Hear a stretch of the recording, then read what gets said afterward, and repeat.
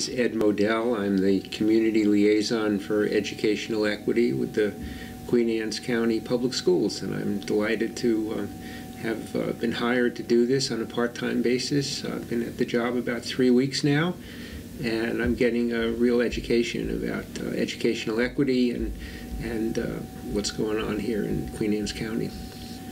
Well, I hope to accomplish a few things. There's a new education that is multicultural program policy that's been adopted by our Board of Education. There are 4 goal areas that the county leadership staff has set. One has to do with increasing the number of minority students in AP classes, advanced placement classes, and in gifted and talented programs. Another has to do with hiring more teachers and administrative staff of color. And the 4th area is reducing the disproportionate number of minority students who are disciplined. In Queen Anne's County, the last couple of years, 3 times the number of black males in particular have been disciplined with suspensions, for example. And there's a sense, before I got here, that somehow is disproportionate and needs to be, through professional development or otherwise, reduced and made more equitable.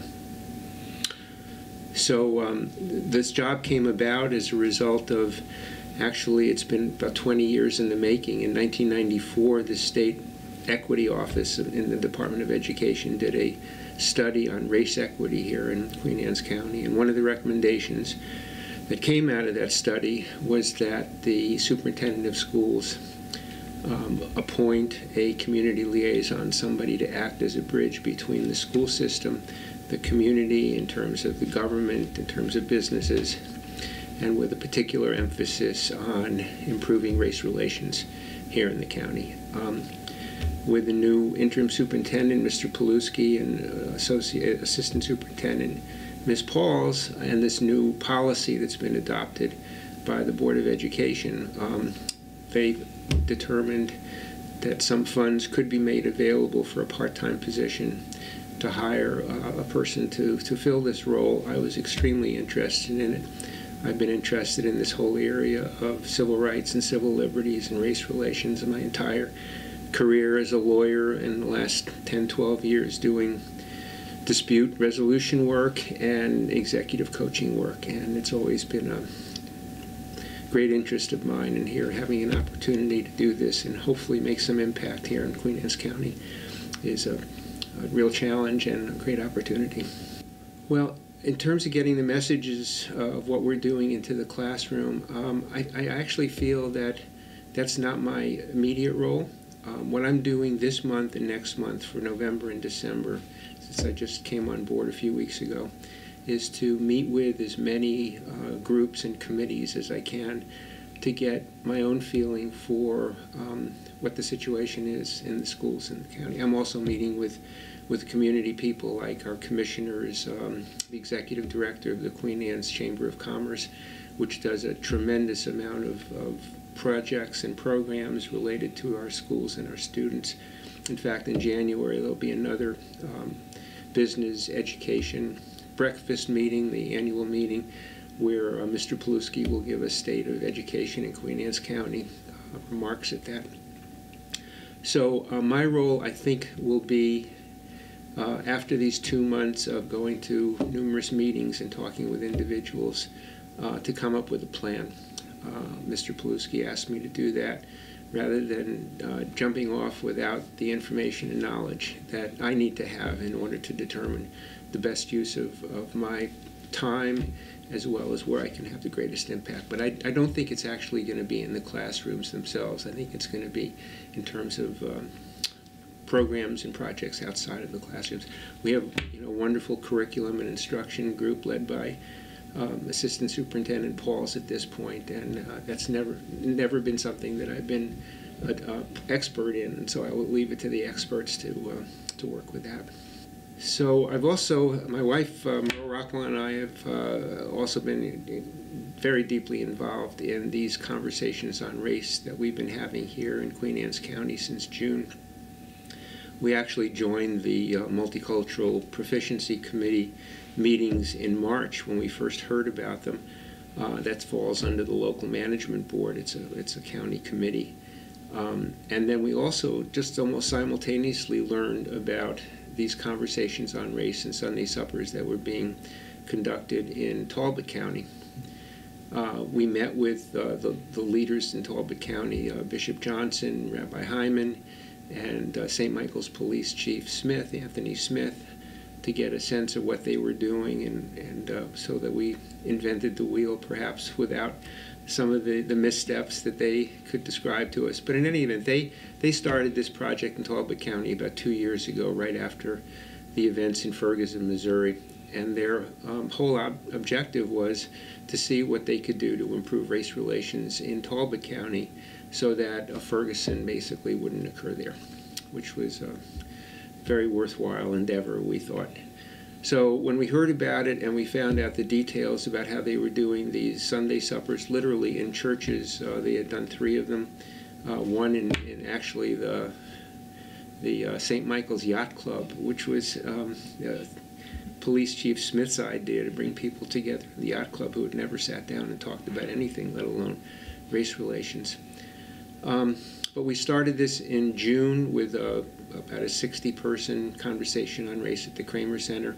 It was basically bringing together black and white and Hispanic community leaders, including Commissioner Mark Anderson, Sheriff Gary Hoffman, Mr. Paluski was there, and we had citizens like those involved in our Multicultural Proficiency Committee groups who were interested in the topic and willing basically to sit down and have those courageous conversations about race that I understand have never really been had here, and in most communities they've never occurred.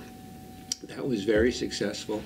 We went on just a couple of months later in August to have a second Sunday supper with a focus on faith-based organizations. I never knew this, but I heard it said that Sunday morning is the most segregated time in America because of the different races going to their separate churches. And indeed, we heard stories about how people from white churches had never gone to black churches, although Pastor Farnell, actually that very day in August when we had our Sunday supper that morning, a group from his United Methodist Church in Centerville had gone to a black church in the county. So the members in the committee had an idea that if we could bring faith-based organizations together, and we basically sent out an invitation to the leaders of maybe a dozen churches in the county and asked them to bring along people from their congregations. And that again was very successful. We had, in fact, Maddie Hollis, I told this story, sat next to me at my table. She's 89 years old, and we had the Sunday supper at the Kennard Center, which has now been refurbished. It was the last segregated school in Queen Anne's County, desegregated in 1967 or so. And Ms. Hollis actually had taught in that school, and she got up at the end when we asked people to voluntarily give their reflections on the conversations that we had had. And I'll never forget this. She got up and said, if you had told me 65 years ago that I would be standing or sitting here in a conversation on race with white and black people from Queen Anne's County, said I never would have believed that this could be possible. She went on to describe the conversation as a miracle. And so, you know, for faith-based organizations, I guess we had had a successful Sunday supper. From that, Mr. Paluski actually asked us if we would organize, our committee would organize one around the schools in the county, and that's what we did with this third one on November 10th. It was, I guess, successful beyond our dreams. We had about 150 people there. We had 19 tables of 8 or 9 people with a trained facilitator at each table. And I can tell you from my table and from what I heard about other tables, we had very frank, open, and honest conversations about our experience with racial issues. And one of the questions that we asked each table to address is, what can we do as a community to improve race relations in the county? And at the end of the evening, people got up from various tables, including my table, and said one of the things we've thought about is how to bring these conversations on race to the individual schools around the county. We had most of the principals there, some students as well, and a lot of faculty. And I heard, for example, at Queen Anne's County High School that they've already started talking about ideas of how to do something similar to this, and it'll be up to each principal in each school to decide what works best for. I don't think it's going to be imposed on any school in the county, but we're hoping that the enthusiasm and the candor and honesty of that conversation will carry over into the schools and have an impact there. And of course, I believe, I know Mr. Paluski and Ms. Pauls believe that this community is a creative and resourceful community, and if anybody has ideas of projects or programs, either for the Multicultural Proficiency Committee or for the schools themselves, please contact me. We're always open to new ideas. It doesn't have to be invented by us in order to be creative and successful. You can contact me through my cell phone. The number is 703-819-7521. That's 703-819-7521.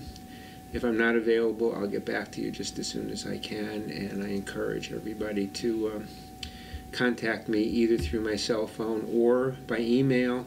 You can contact me at ed.modell, ed.modell, at QACPS.org.